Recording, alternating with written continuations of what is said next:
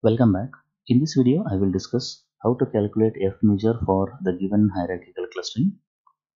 In this case, we have been given 8 objects, that is P1 to P8.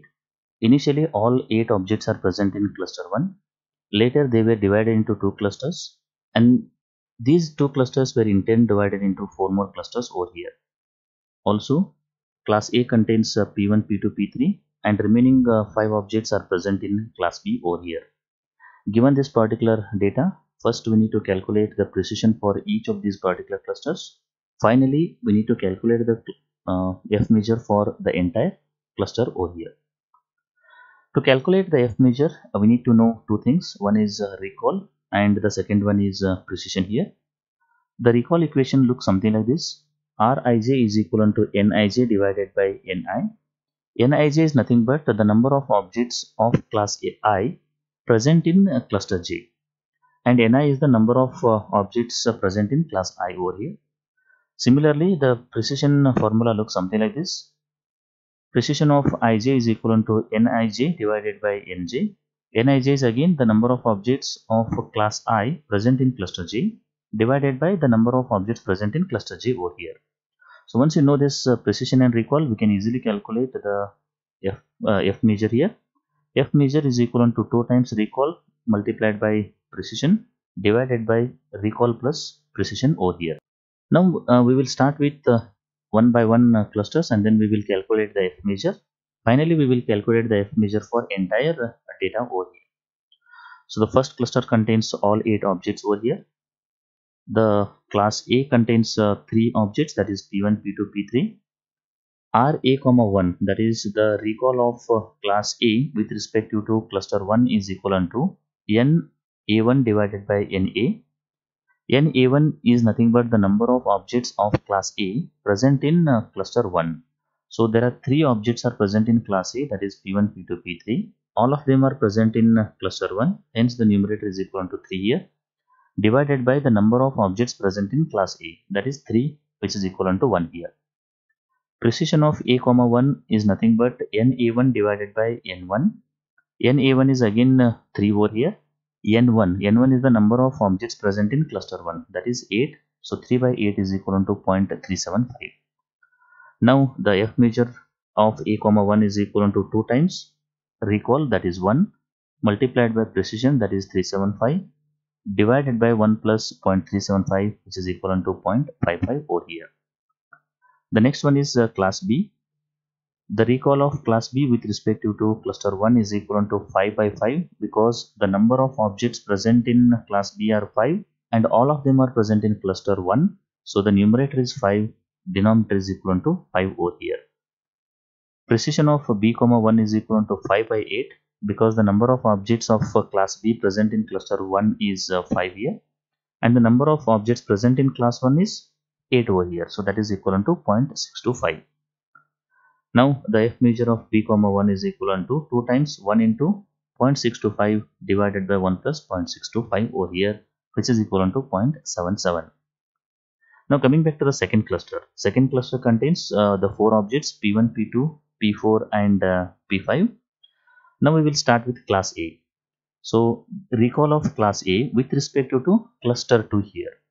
Now how many objects are present in class A? 3 objects. Out of 3 objects, how many are present in cluster 2? P1, P2, P3. Out of P1, P2, P3, P1 is present, P2 is present. So the numerator is equal to what? 2 over here, divided by the number of objects present in cluster 2. There are 4 number of objects present in class A actually, that is 3 in this case. So which is equal to 3 here, 0.667. Precision of A, 2 is equal to, the numerator remains same, denominator is the number of objects present in this cluster, that is 4 here, which is equal to 0.5. Once you know these two things, we can easily calculate F measure over here. Now coming back to the class B. Class B's recall is recall of B, 2, that is the number of objects of class B present in cluster 2. Actually 5 objects are there. Out of 5 objects, only P4 and P5 is present in this particular cluster. So the numerator is 2 divided by the number of objects present in class B. How many are there? 5 over here. So denominator is 5 here. P of b comma 2, that is precision, is equivalent to, again numerator remains same, that is 2, divided by the number of objects present in cluster 2. How many are there? 4 here, which is equivalent to 0.5. Once you know these two things, we can easily calculate F measure, which is equivalent to 0.44 here. Coming back to the third cluster, that is P3, P6, P7 and P8 here, and class A. The recall of class A with respect to cluster 3, which is equivalent to numerator. Numerator is nothing but the number of objects of class A present in cluster 3. P1, P2, P3 are the objects present in class A. Out of 3, only P3 is present here. So the numerator is equivalent to 1, divided by the number of objects present in class A. How many are there? 3 here. So which is equivalent to 0.333 here. Precision of A comma 3 is equivalent to the number of objects of class B, class A present in this particular cluster. Again it is equivalent to 1, divided by the number of objects present in this particular cluster are 4, which is equivalent to 0.5. The F measure of A comma 3 is equivalent to 0.29. Class B contains 5 objects. The recall of B comma 3 is equivalent to, out of these particular 5 objects, how many are present in cluster 3? We have P6, P7 and P8, that is 3 objects.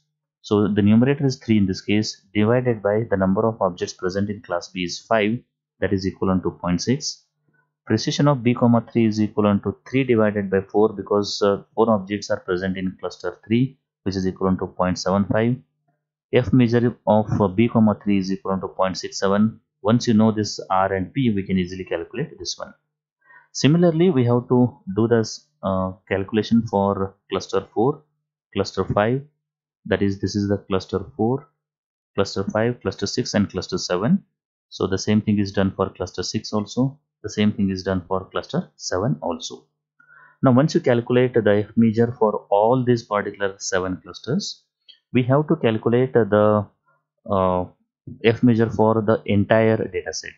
For that reason, first what we do here is we will calculate the F measure, or we will select the maximum F measure for class A and maximum F measure for class B over here. So maximum among the calculated values is equivalent to 0.8 for class A. Maximum among the calculated values for class B is equivalent to 0.77. So for class A, the F measure is equivalent to 0.8.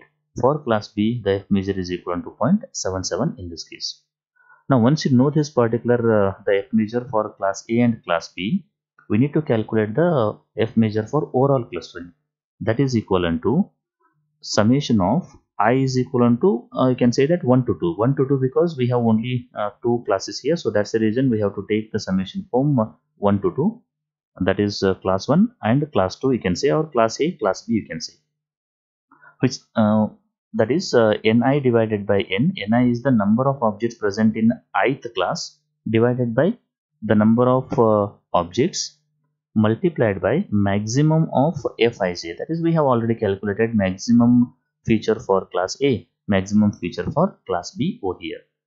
So this can be solved something like this. Ni is, you can say that the first class or class A. How many objects are there? 3. So 3 divided by 8 multiplied by Fa plus second one is N2. N2 is nothing but the second class over here. There are 5 objects, so 5 by 8 multiplied by Fp, 3 by 8 multiplied by 0.8 plus 5 by 8 multiplied by 0.77, which is equivalent to 0.78 in this case. So the final F measure for the given hierarchical clustering is 0.78 in this case. So in this video, I have discussed how to calculate precision, recall and F measure for each of the clusters, and how to calculate the overall F measure for the given clustering algorithm. I hope the concept is clear. If you like the video, do like and share with your friends. Press the subscribe button for more videos. Press the bell icon for regular updates. Thank you for watching.